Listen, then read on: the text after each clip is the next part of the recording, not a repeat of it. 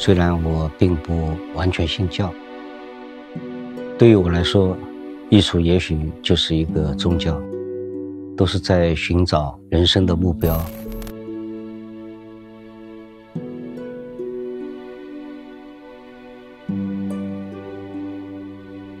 因为疫情有点突然，所以并没有准备太多的东西，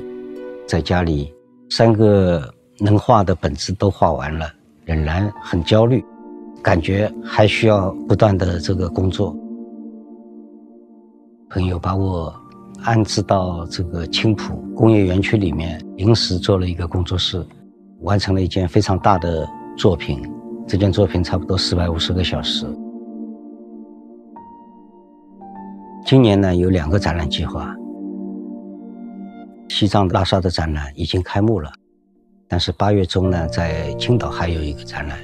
现在还在紧张的工作。去年去西藏，一路上探访了很多的寺庙，观看壁画，也去冰川啊、圣湖啊，到了珠峰大本营。我们一直在赶，想赶到珠峰日落的这一瞬间，整个的变成了紫色的天、蓝色的天，群星闪耀。当时是异常的兴奋，深色的天穹里面，雪与雪之间的反光照亮了珠峰。差不多有9件作品，全部是围绕着夜间的这个珠峰。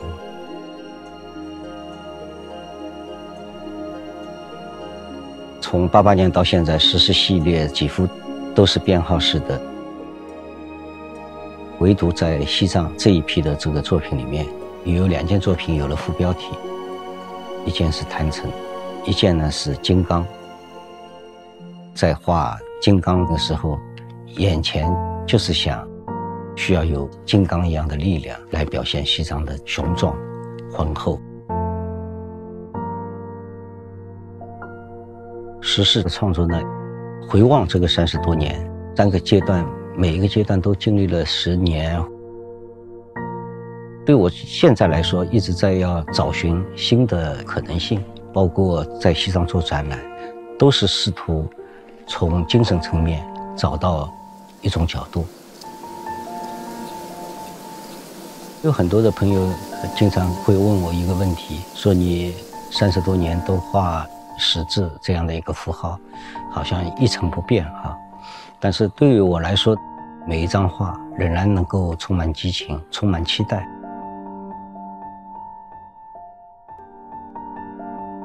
再大的作品我都不画草图，实际上就是为了让一张画更有生命，让它的偶然性能够在这个理性的格子里面不断地浮现出来。你多工作1个小时，就能够离真正的这张画完成，离这张画的最后的这个真相就会进一步。今年60岁，但是呢，我几乎不过生日，因为我不想太记得自己的年龄。当然，我也有很多年纪非常大的艺术家的朋友。17年我在纽约正好有展览，卡茨呢就通过画廊邀请我去参加他90岁的生日。我想一个90岁这样的一个老人，仍然充满创作的动力。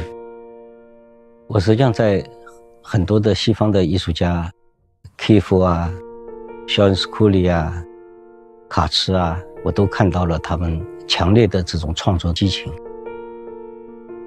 年龄并不是一个限制，这个年龄正好是艺术家思想最成熟、体力也比较旺盛的一个阶段，所以需要更努力的工作，每天差不多10多个小时。有时候你就像一个修手表的，我也有这一病，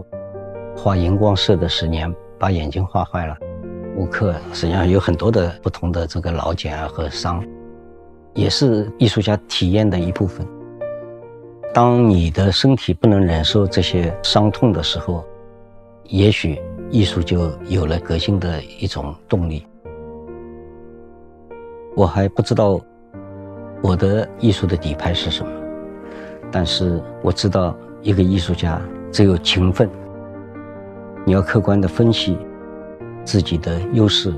当你完成一件作品的时候，你感觉精疲力尽，甚至于要倒下来，这一件作品肯定会是有魅力的。可以说我的每一张作品都是精疲力尽的，一张画完成，第二天新的一张画又开始了。